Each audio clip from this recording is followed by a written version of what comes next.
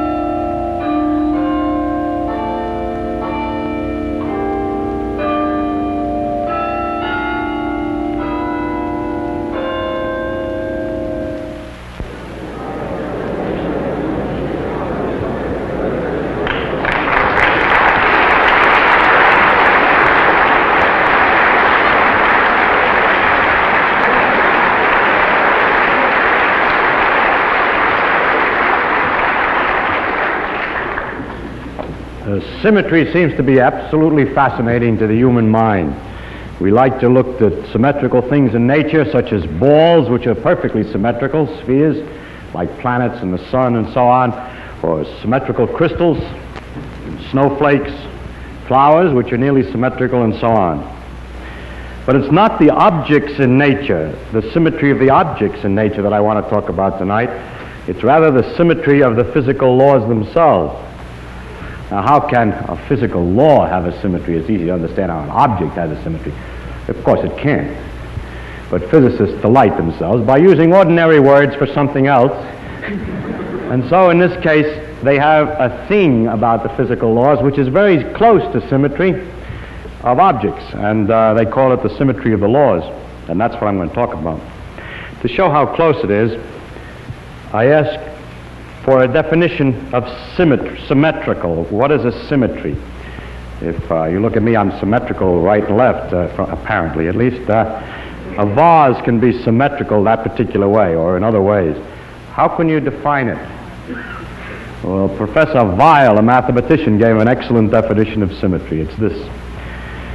As I am left and right symmetric, that means that if you put everything that's on this side, and vice versa, if you just exchange the two sides, it'll look exactly the same.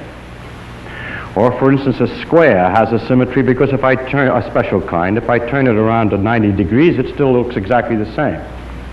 So, Weil said, a thing is symmetrical if there's something that you can do to it so that after you finish doing it, it looks the same as it did before. And then that is the sense in which we say that the laws of physics are symmetrical. That there are things that we can do to the physical laws or to our way of representing the physical laws which make no difference and leave everything unchanged in its effects. And this aspect of physical laws are what's going to concern us tonight, and we will take a number of examples. The simplest example of all of a kind of symmetry, as you'll see, it's not the same as you would have thought, left and right symmetric or anything like that. There's a symmetry called translation in space. That has the following meaning.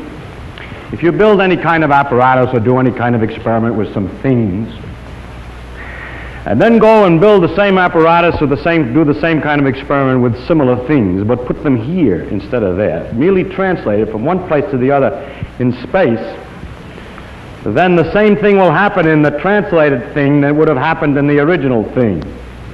It's not really true, actually. If I actually built such an apparatus and then displaced it 20 feet in that direction, it would get into the wall and there would be difficulties.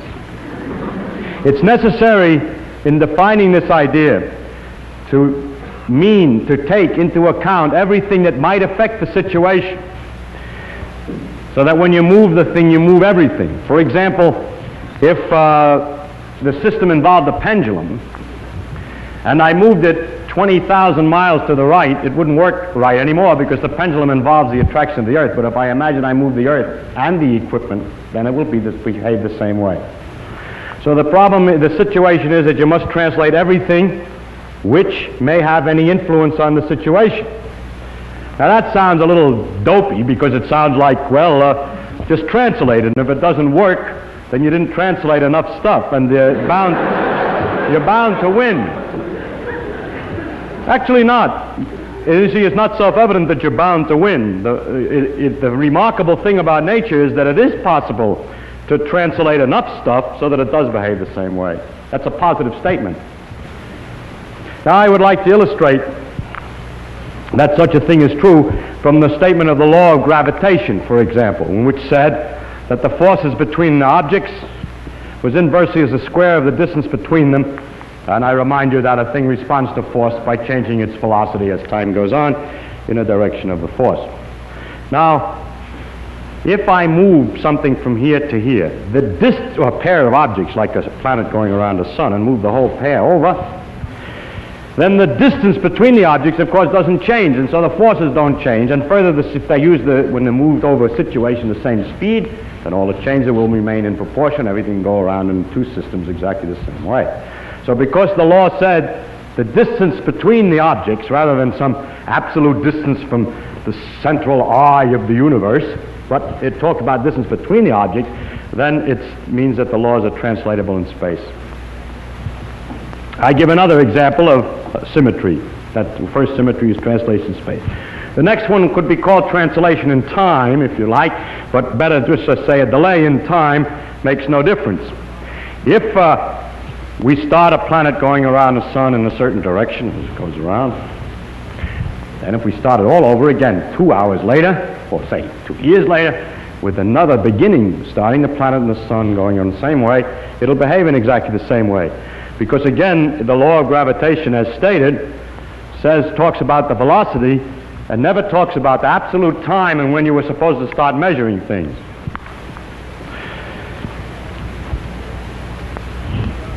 In this particular example, we are really not sure. When we discussed gravitation, we talked about the possibility that the law of the force of the gravity changed with time. Now, this would mean that the translation in time was not a valid proposition, because if the constant of gravitation is weaker 1 billion years hence than now, then it isn't true that the motion will be exactly the same for experimental sun and planet a billion years from now as it is now. But as far as we know today, all the law, I've discussed only the laws as we know them today. I wish I could discuss the laws as we will know them tomorrow, but I cannot. But as far as we know, a delay in time makes no difference. Actually, we know that isn't really true. That's true for what we now call the physical laws. But one of the facts of the world, which is very different, well, which is maybe very different and maybe not different than a physical law, is the fact that it looks like the universe had a definite time of beginning, that everything is exploding apart. Now that you might call a condition of geography, analogous to the situation that if I say I translate, I don't translate everything. I have to move that wall if it's going to make any difference. And in the same sense, you would say, oh, I see, he means the laws are the same. The universe expanded and everything else, but we could have made another analysis in which we start the universe later. But we don't start the universe, and we have no control on the situation, and we have no way to define that idea experimentally. Therefore, as far as the science is concerned, there really is no way to tell. And the fact of the matter is that the conditions of the world are changing in time. As we know, apparently, at least the galaxies are all separating from one another. So if you were to awake in some science fiction story at an unknown time, by measuring the distances, the average distances to the galaxies, you could tell when it was. And that means that the world will not look the same if delayed in time. Now, it is conventional today to separate the physical laws which tell how things will move if you start them in a given condition from the statement of how the world actually began, because we know so little about that. And it is usually considered that astronomical history or cosmological history or whatever you want is a little different than physical laws. But if put to a test of how would you define the difference, I would be hard-pressed. The best characteristic of physical law is its universality. And if there's anything universal about the thing, it's the universal expansion of all the nebulae. So I have no way of defining that. But if I restrict myself to disregard that matter, then as far as the other physical laws are known, and the law that determines how the thing expands, or I mean the cause of it and so on, is not known. If you take only the physical laws that are known, a delay in time makes no difference. Now we take some other examples, and another is a rotation in space, a fixed rotation. If I build a piece of equipment and do some experiment with a piece of equipment built here, and then take another one, better translate it so it doesn't get in the way, here, but turn it so that all the axes are a different direction, it'll work the same way. Again, we have to turn everything that's relevant. If the thing is a grandfather clock and you turn it this way, well, the pendulum will just sit up against the wall of the can, it won't work. But if you turn the Earth too, as is going on all the time, it still keeps working all right. The mathematical description of this possibility of turning is a rather interesting one, because to describe what goes on in the situation, we like to use numbers to tell where something is. They're called the coordinates of a point, and we use, for instance, sometimes 3 numbers to do it. How high it is above some plane, how far it is in front of me, say, and back is the negative numbers, and how far to the left. Suppose I did that, and I'm not going to worry about up and down, because for rotations I just have to use 2 of these 3. Let's call the distance this way x in front of me, and y is how much to the left. And I can locate any body by telling how far he is in front, how far to the left. Those who come from New York City will know that the street numbers work that way very neatly, but until they began to change the name of 6th Avenue. Now, the mathematical idea about the turning is this, that if I'm set at a somewhat different angle and make my calculations, then what's directly in front of me, a distance x, is a mixture. Let's say there's a man over here, you, who's standing this way and making his analysis, and me standing this way and making my analysis. When I measure distance x, if I go straight out in x and don't change to the right or to the left, you see that that line is a mixture of some of your xy business and some of the y. So that the connection, the transformation is that x gets mixed into x and y gets mixed into y and x, and that the laws of nature shall be so written that if you make such a mixture and resubstitute it in the equations will not change their form. That means, that's the mathematical way in which the symmetry appears.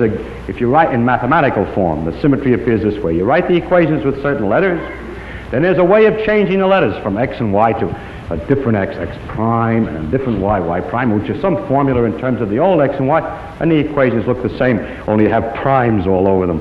That just means that the man will see the thing behaving in this apparatus the same way as I see it in mine, which is turned the other way. I'll give another example. This example is very interesting. It's a question of uniform velocity in a straight line. It is believed that the laws of physics are unchanged under the symmetry, under the operation of making a uniform velocity in a straight line. This is called the principle of relativity. If we have, for instance, a spaceship, and we have an equipment in it that's doing something, and we have another equipment down here on the ground, and the spaceship is going along at a uniform speed, then inside the spaceship, somebody watching what's going on can see nothing different than the man that's standing still in his apparatus in there, because he looks outside, or he bumps into an outside wall, or something like that. It doesn't matter. But insofar as he's moving at a uniform velocity in a straight line, the laws of physics look the same to him as it do to me, who is not moving. Since that's the case, I cannot say who's moving.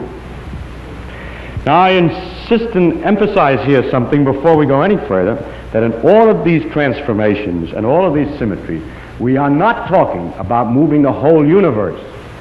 Just like the case of the time, I could imagine I moved all the times in the whole universe, but that doesn't make any difference. There'd be no content to the statement that if I took everything in the whole universe and moved it over, it would all behave the same way.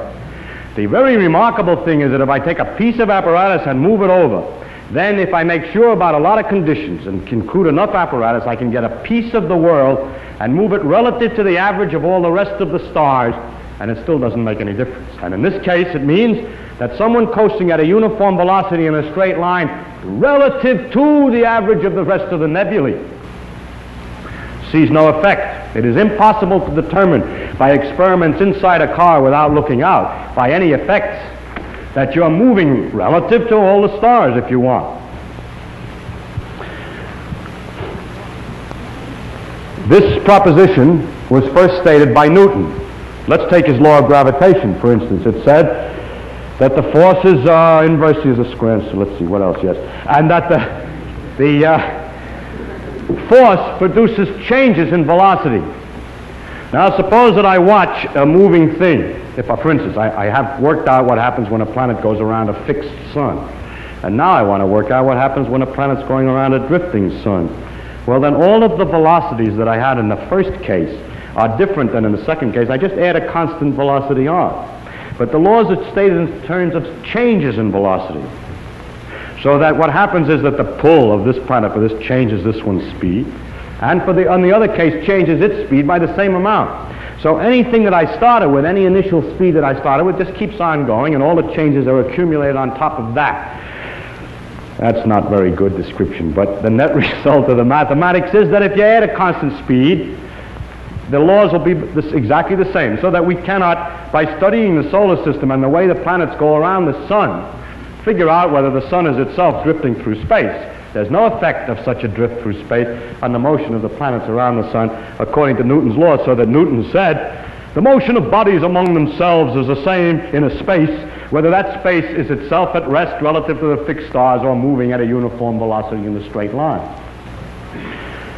Now it turns out that as time went on, new laws were discovered after Newton, and those were the laws of electricity by Maxwell.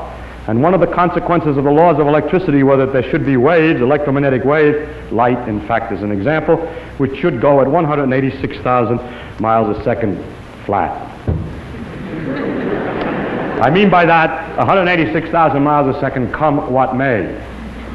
So then it was easy to tell where rest was, because a law like if light goes 186,000 miles a second is certainly not one, or at first sight, is certainly not one which is quite right, which will permit one to move and get the same law, because it's evident, is it not, that if you're in a spaceship going 100,000 miles a second in that direction, and I'm standing still and shoot a light beam at 186,000 miles a second, you look out the window, or if I shoot the beam through a little hole through your ship, as it goes through your ship, since you're going 100,000, the light's going 186,000, the light is only going to look like it's passing you at 86,000 miles a second. But if you do the experiment, it looks like it's going 186,000 miles past you and past me. The facts of nature are not so easy to understand, and the fact of the experiment was so obviously counter to common sense that there are some people who still don't believe the result.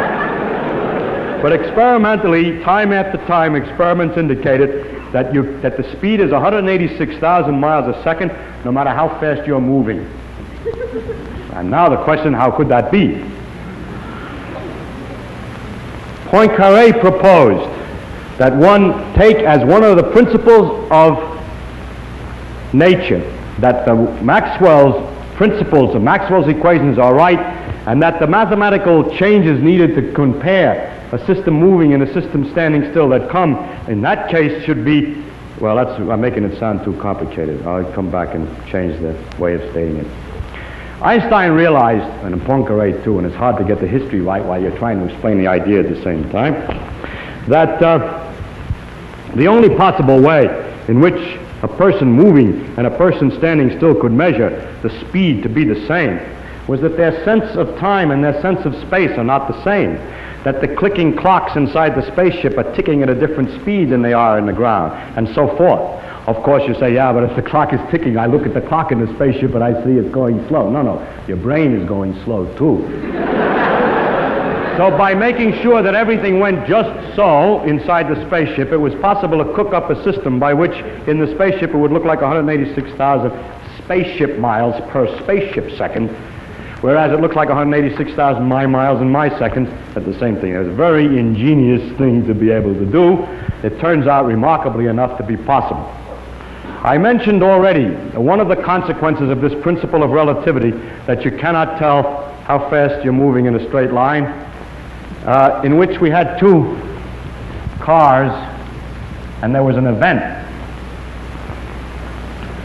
it happened at each end of this car. Man was standing in the middle of the car, and there was an event that happened at each end of this car at a certain instant, which this man claimed was the same time, because standing in the middle of the car, he saw the light from both of these things at the same time. Whereas a man in another car, who happened to be moving this way with a velocity, saw these same two events, not at the same time, but in fact saw the one here first, because the light reached him before the light from here, because he's moving forward. So you see that one of the consequences of the principle of symmetry for uniform velocity in a straight line, that symmetry means you can't tell who's right, is that when someone talks about something like, when I talk about everything that's happening in the world now, that doesn't mean anything. If you're moving it along at a uniform velocity in a straight line, everything that happens at now, simultaneous, is not the same events as my now, even though we're passing each other in our instant. Here is the same, but somewhere else we cannot agree what now means at a distance. So this means a profound transformation in our ideas of space and time in order to maintain this principle that you can measure, that uniform velocity in a straight line cannot be detected. Actually, what's happening here is that a little bit, that the time, from one point of view, two things that are simultaneous seem from another point of view to be not at the same time, provided they're not at the same place, that they're far apart in distance. That's very much like my x and y. Two things which seem to me to be at the same horizontal, well, let's say the same distance in front, 0 distance in front. Will, from somebody this way, he'll say one of them is in front of me and one of them is in back. See, consider, from my point of view, they're both even with me. That wall and that wall is even with me. But if I stand and turn like this and look at the same pair of walls but from a different point of view, that one's in front of me and that one's behind. And so it is that the two events which from one point of view seem to be at the same time, from the other point of view seem to be at different time, and the generalization of the two-dimensional rotation that I'm talking about into space and time was made, so that the time was added to the space to make a four-dimensional world. And it's not merely an artificial addition to say, well, we add time to space because, as it sees in most of the popular books, you can not only locate a point, but you have to say when. That's all true, but that doesn't make it real space. That just puts two things together. Real space has, in a sense, the characteristic that looked at from a different, it's possible to look at it from a different point of view, that has an existence, that it has an existence that's independent of the particular point of view, that there's a commonness, that a certain amount of time can get mixed up with a certain amount of space. So that space and time must be completely interlocked, and after this discovery, Minkowski said that space of itself and time of itself shall sink into mere shadows, and only a kind of union of the two shall survive. I bring this particular example up in such detail because it is really the beginning of the study of symmetries in physical laws. It was Poincaré's suggestion to make this analysis of what you can do to the equations and leave them alone. It was Poincaré's attitude to pay attention to the symmetries of physical laws, the symmetries of translation, space, delay, and time, and so on, were not very deep. But the symmetry of uniform velocity in a straight line is very interesting and has all kinds of consequences. Furthermore, by these consequences were extendable into laws that we did not know. By guessing that this principle is true with the disintegration of a mu meson, we don't know why the mu meson disintegrates in the first place. We can tell a lot about it by the proposition that we can't use mu mesons to tell how fast we're going in a spaceship either. And that tells us something, at least, about the mu meson disintegrations. There are many other symmetries of some of them are of different kinds. I just mentioned there and others. Another one is that you can replace one atom by another of the same kind, and it makes no difference to any phenomenon. Now, you say, yeah, what do you mean by the same kind? You mean one way, you replace it by the other one, it doesn't make any difference. It looks like physicists are always talking nonsense in a way, isn't it? Because there are many different kinds, and if you replace one by one of a different kind, it makes a difference, but if you replace one by the same kind, it doesn't make any difference, and that just seems like a circular definition. But the meaning of the thing is that there are atoms of the same kind. That it is possible to find groups, classes of atoms, that you can replace one by another of the same kind, and it doesn't make any difference. There are such things. Since the number of atoms in any little tiny piece of material is 1 followed by 23 noughts or so, it's very important that they're the same, that they're not all different kinds. And it's really very interesting that we can classify them into a limited number of a few hundred atoms, so that the statement that we can replace one atom by another of the same kind has a very great amount of content. It has the greatest amount of content in quantum mechanics, and it is impossible for me to explain how, partly, but only partly because this is an audience that is mathematically untrained. It's quite subtle anyhow, but in quantum mechanics, the proposition that you can replace one atom by the same kind has marvelous consequences. It produces peculiar phenomena in liquid helium, the liquid that flows through pipes without any resistance, just coasts on forever. That has all kinds of consequences. In fact, is the origin of the whole periodic table of the elements and the force that keeps me from going through the floor. But I can't go into that particular thing, but I want to emphasize the importance of looking at these principles. By this time, you're probably convinced that all the laws of physics that are symmetrical under any kind of change whatsoever. So I have to give a few ones that don't work. First one, change of scale. It is not true that if you build an apparatus and come over here and build one twice as big, every part made exactly the same kind of stuff, but twice as big, that it will work exactly the same way. You who are familiar with atoms are aware of this fact, because if I made it 10 billion times smaller, I would only have 5 atoms in it. And I can't make a machine tool, which this thing is with screw threads and so on, out of 5 atoms. So it's perfectly obvious if we go far enough that we can't change the scale. But even before the complete awareness of the atomic picture was developed, it became apparent that this law isn't right. You've probably seen in the newspapers from time to time somebody who's made a cathedral with matchsticks. Several floors and beautifully delicate and everything, just more Gothic than any Gothic cathedral has ever been. More delicate. Why don't we build big ones like that with great logs, with the same degree of ginger cake, the same enormous degree of detail? And the answer is, if we did, it would be so high and so heavy it would collapse. You say, yeah, but you forgot when you're comparing two things, you must change everything that's in the system. The little cathedral made with matchsticks is attracted to the earth. So to make the comparison, I should make the big cathedral attracted to an even bigger earth. Too bad. A bigger earth would attract it even more, and the sticks would break even more surely. This fact that the laws of physics were unchanged under scale was first discovered by Galileo. He argued in discussing the strength of rods and bones. He argued that if you need a bone for a bigger animal, say an animal is twice as high, wide, and thick, you need 8 times the weight. So you need a bone that can hold the strength 8 times. But what a bone can hold depends on its cross-section. And if you made the bone twice as big, it would only have 4 times the cross-section, would only be able to support 4 times the weight. And in Galileo's book called The Two New Sciences, you'll see pictures of imaginary bones of enormous dogs way out of proportion. Galileo felt that the discovery, I suppose he felt, I don't know, but the discovery of the fact that the laws of nature are not unchanged on the change of scale was as important as his laws of motion, because they're both put together in a tome called On Two New Sciences. Now I go on to another example of something that is not a symmetry law, and that is that it is not true that if you're spinning at a uniform angular speed in a spaceship, you can't tell that you're going around. You can't.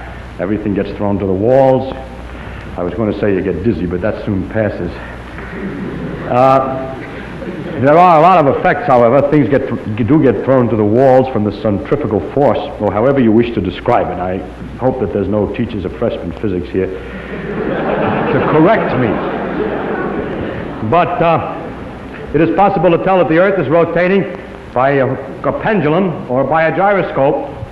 And you're probably aware in various observatories and museums and so on have these Foucault pendulums that proves the Earth is rotating without looking at the stars. So it is possible to tell that we are going around at a uniform angular velocity on the Earth without looking outside, because the laws of physics are not unchanged by that. Many people have proposed that really you're rotating relative to the galaxies, see? And if you would turn the galaxies too, it wouldn't make any difference. Well, I don't know what would happen if we would turn the whole universe, and we have at the moment no way to tell, nor at the moment do we have a theory which describes the influence of a galaxy on things here, so that it comes out of this theory in a straightforward way, and not by cheating or forcing or anything like that, in a straightforward way, that the inertia for rotation, that the effects of rotation, the fact that a spinning bucket of water has a shape in the surface like this, that this is the result of a force from the objects around. That's not known to be the case. That this should be the case was called Mach's principle, but that it is the case has not yet been demonstrated. But the real question is, the more direct experimental question is that if we're rotating at a uniform velocity relative to the nebulae, do we see an effect? The answer is yes. If we're moving in a spaceship at a uniform velocity in a straight line relative to the nebulae, do we see an effect? The answer is no. Two different things. So don't say all motion is relative. That's not the content of relativity. Relativity says that uniform velocity in a straight line is undetectable. Relative to the nebulae is undetectable. Now the next symmetry law that I would like to discuss is an interesting one because it has an interesting history, and that's the question of reflection in space. If I build a piece of apparatus, let's say a clock, and then I come over here and I build another clock exactly the same way, but like this one looks in a mirror. I don't mean I look at this one in a mirror only. I mean I build another clock which is built to be a Chinese copy of what the other one looks like in a mirror. In other words, I have the number 2 painted neatly on the dial here, then I paint the number 2 on the other way around over here. So I got an opportunity to make a drawing. 2 on one clock, 2 on the other clock. Each spring which is wound one way in one clock is wound in the corresponding opposite way in the other clock. They match each other like two gloves, right and left. Now we wind up the 2 clocks, we set them in corresponding positions. I was going to say the same, but we set them to the mirrored positions, and we let them tick. Question, will they always agree with each other? Will all the machinery of the clock go in the mirror image of the other one? And I don't know what you would guess about that. You probably guess it's true, and most people did guess it was true. Of course, we're not talking about geography. We can distinguish right and left by geography. We can say that if we stand in Florida and look at New York, the ocean is on the right, and that distinguishes right and left. And if the clock involved the water of the sea and then New York and so on, then it wouldn't work if you built it the other way because its tickler wouldn't get in the water. But what we have to imagine, of course, is that the geography of the Earth is turned around too on the other clock. Anything that's involved must be turned around. Nor are we interested in history. For example, if you pick up a screw in a machine shop, the chances are it's right-hand thread. And you might argue the other clock isn't going to be the same as this one because it's harder to get the screws.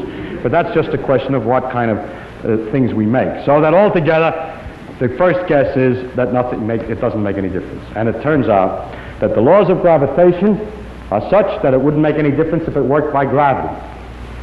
The laws of electricity and magnetism are such that if in addition it had electric and magnetic guts, currents and wires and whatnot, it would still go, the corresponding clock would run the same. And if the clock involved nuclear reactions, ordinary nuclear reactions, to make it run, it wouldn't make any difference either. But it does make a little bit of difference. I'll come to what makes a difference in a minute, but the first possibility that might suggest itself to you, if you know anything much, you may have heard that it's possible to measure the concentration of sugar in water by putting polarized light through the water.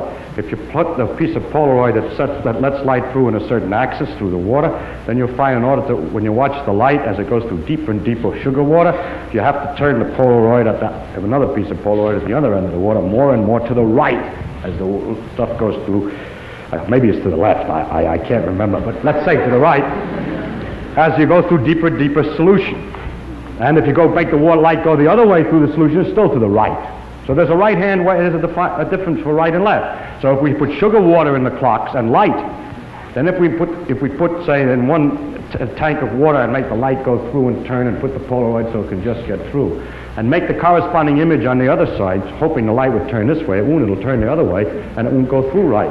So by using sugar water, our two clocks can be made different. So it's a very remarkable fact.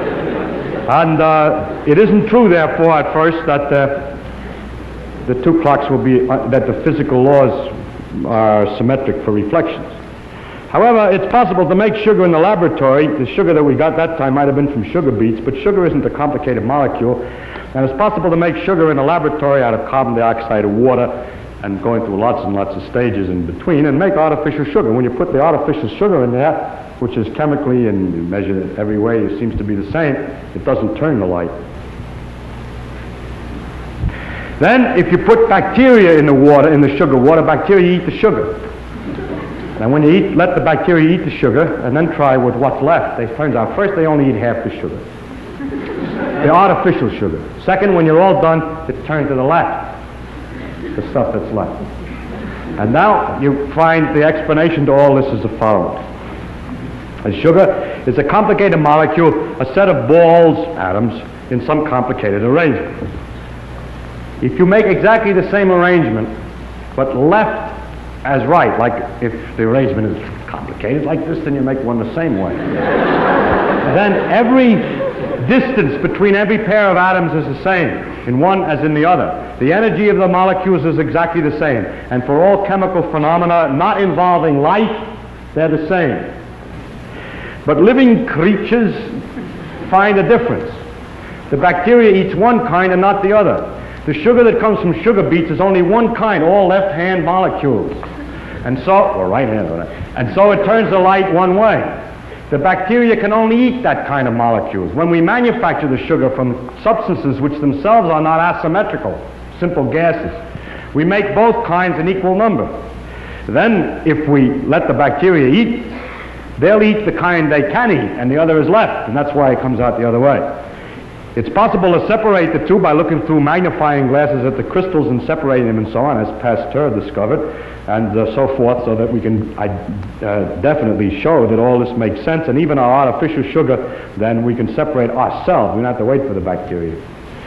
But the interesting thing is that the bacteria can do this. Does that mean that the living processes don't obey the same laws and so on? Apparently not. It seems that in the living creatures there are many, many complicated molecules, and they all have a kind of thread to them. One of the most characteristic molecules in living creatures are proteins, and it takes a little while to explain the details, but let's put it very simply. They have a corkscrew property, and they go, let's say, to the right. Now, as far as we can tell chemically, if we could make this chemically, the same thing to the left. It would not function biologically because it wouldn't, when it met the other proteins, fit the same way. That is, a left-hand thread will fit a left-hand thread, but left and right don't fit very well the same way. So the bacteria, having a left-hand thread in their chemical insides, can distinguish the left and right sugar. How did they get that way? Physics and chemistry cannot distinguish the molecules. It can only make both kinds, but biology can.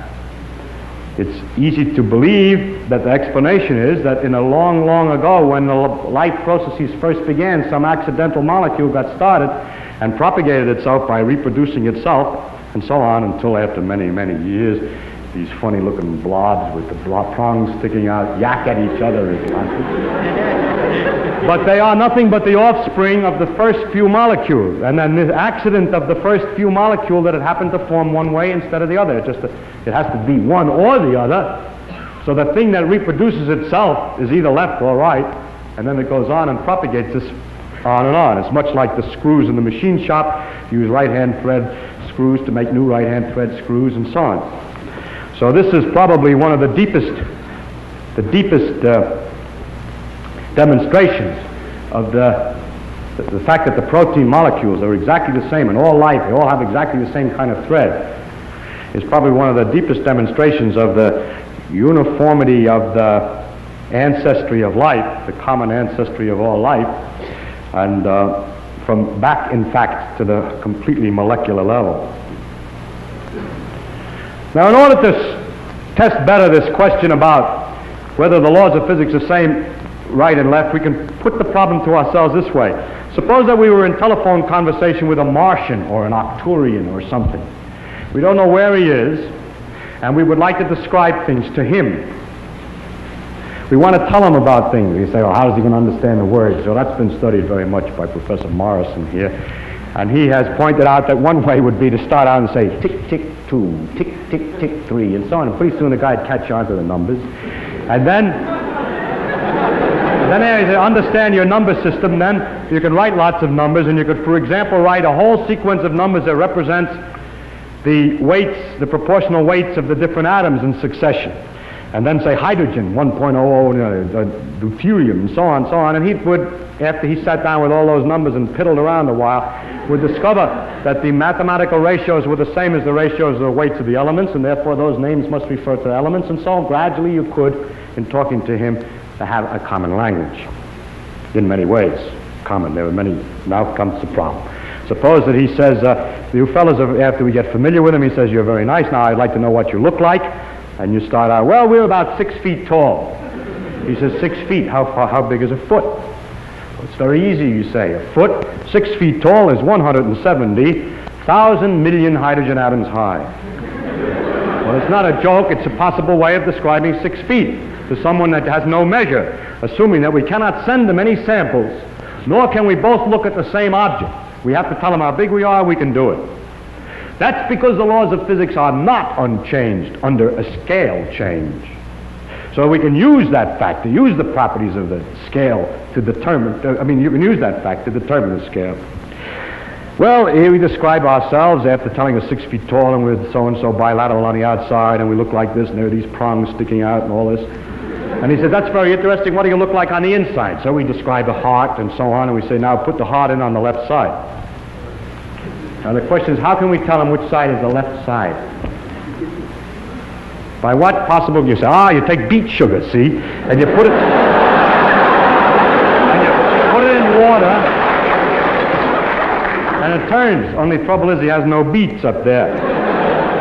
Or we have no way of knowing whether the evolution, if it was even corresponding to the same proteins on Mars as here, whether the accidents of the evolution would have started with maybe the wrong-handed threads. So there's no way to tell.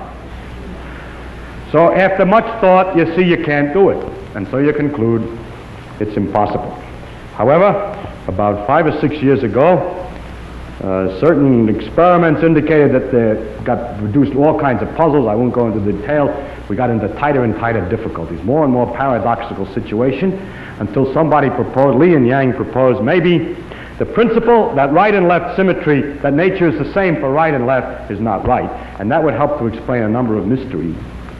And Li and Yang proposed some more direct experiments to demonstrate this, and I'll just mention the most direct of all the experiments. The easiest way to tell was experiment on, well, there were several first experiments which were quite clear, but the one that's easiest to explain is this. That when we have a radioactive disintegration, in which an electron and a neutrino are emitted, for example, this is one that we talked about before. Electron and antineutrino. Or this is a neutron disintegrating into a proton, an electron, and an antineutrino. Or the corresponding thing can happen to a neutron and a nucleus. Anyway, there are many radioactivities in which the charge of the nucleus increases by 1 and an electron comes out. The thing that's interesting is that if you measure the spin, the electrons are spinning as they come out. If you measure the spin, you find out that they're spinning to the left. That is a definite significance, that the electron, when it comes out of the disintegration, is turning this way. And that helical description is a left-hand thread. It's as though, in the beta decay, the gun that was shooting out the electron were a rifled gun. And there's two ways to rifle a gun, because there's a direction, out. And then there's a question, do you turn it this way or that way as you go out? And the experiment is that the electrons come from a rifled gun, rifled, twisted to the left. And so, using this fact, we can call up the Martian and say, listen, take radioactive stuff. Now, I ought to have prepared a particular example, a neutron. And look at the electrons which come from such a beta decay. And then you define left by this screw thread, and let's see, you let It'll take me some while to figure out how to do it in detail. Say the electron's going up, and the direction of motion of the way it's spinning is into the body on the left side, and that's where the heart goes.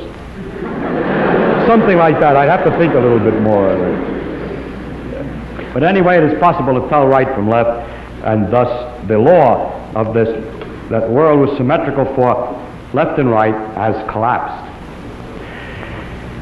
Every conservation law has, well, the next thing I would like to talk about is the relationship of conservation laws to symmetry laws.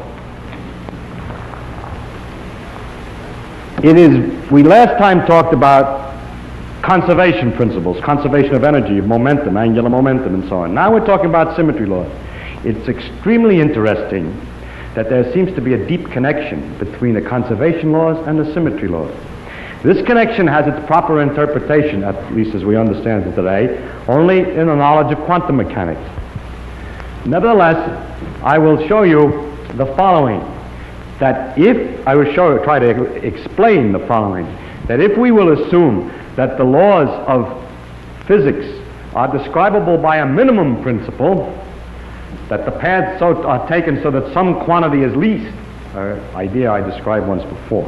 If we add that the laws of nature come from a minimum principle, then we can show that if the law is such that you can move all the equipment to one side, in other words, if it's translatable in space, then there must be conservation of momentum.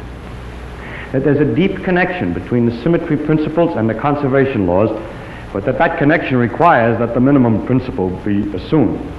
You remember at one time we discussed one way of describing physical laws by saying that a particle goes from one place to another in a given length of time by trying different paths, and the actual path taken has this property, that there's a certain quantity which unfortunately happens to be called the action, which is not to be taken to signify anything because it's got nothing to do with action.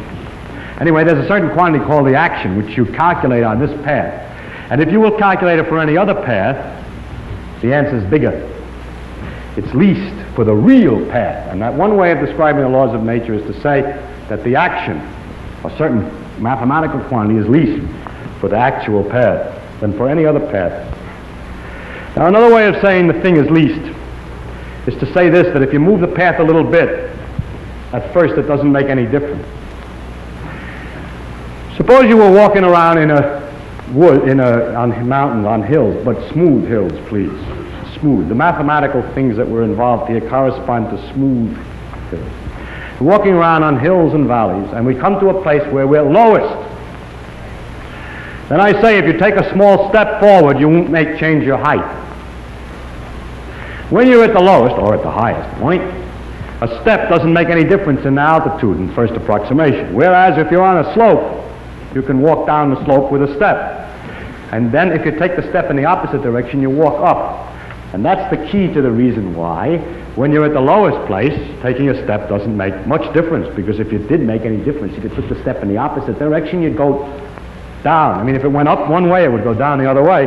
But since this is the lowest point and you can't go down, in first approximation, the step doesn't make any difference.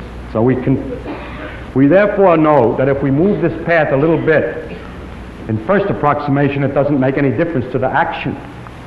Now I want you to consider the following possible other paths. First, we jump immediately over to another place here nearby. Then we go along. This sticks out too far to make the diagram clear, so if you permit me to just change the shape of the path. Then we move on exactly the corresponding path to another point here, which is displaced the same amount, of course, because it's the corresponding path to this side. Now we have just discovered that the laws of nature are such that the action, the total amount of action going on this path is the same in first approximation to that path. That's from the minimum principle, when it's the real motion. Now I show you something else, that the action on this path is the same as the action from this little cross to that little cross, if the world is the same when you move everything over, because the difference of these two is only that you moved everything over. So if the symmetry principle of translation in space is right, if that's right, then a total action between the crosses is the same as between the dots. But for the true motion, the total action on this cockeyed path here is very closely the same as for the original one.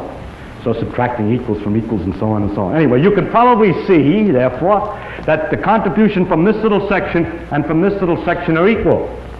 But in making this little motion, we're going this way, and making this one, we're going the other way. So if we make the contribution of this taken as the effect of moving that way, and the contribution of this thinking of it as an effect of moving that way, but taking it the other sign because it's the other way, we see that there is a quantity here which has to match the quantity here to cancel out, which is the effect on the action of a little tiny step to the x in the x direction.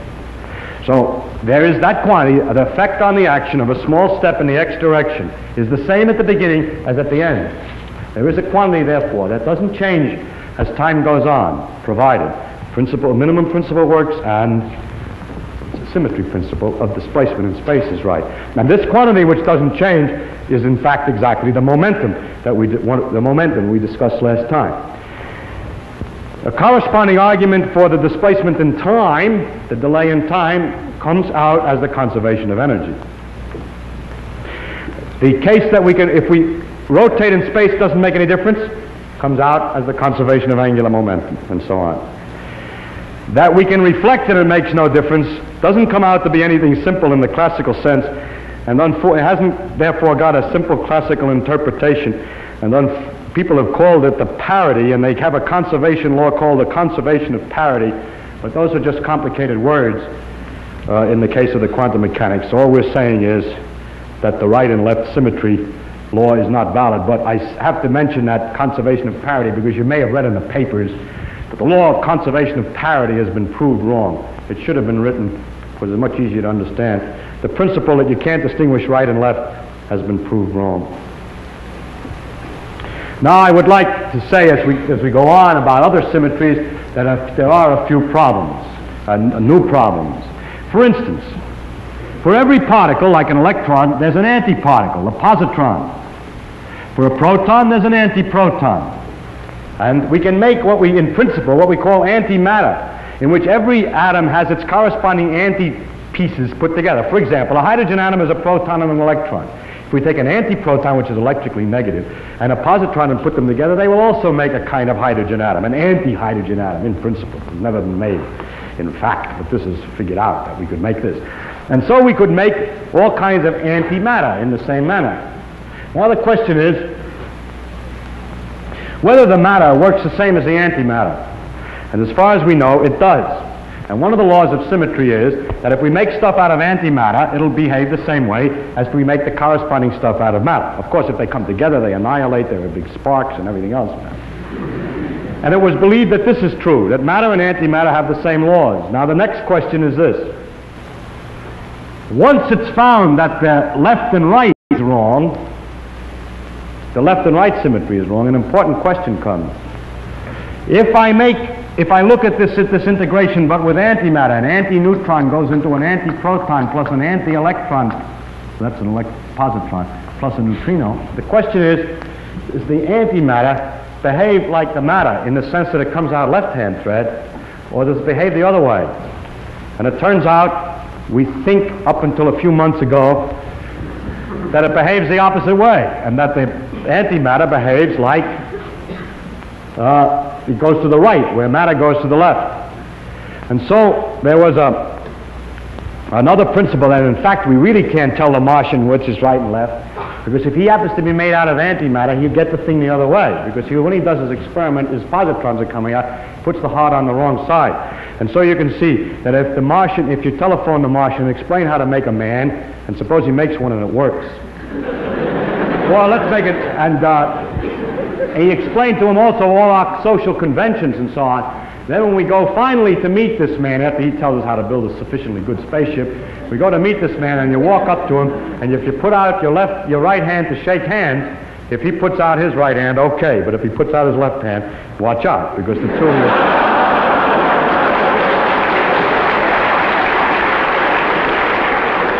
the two of you will annihilate with each other.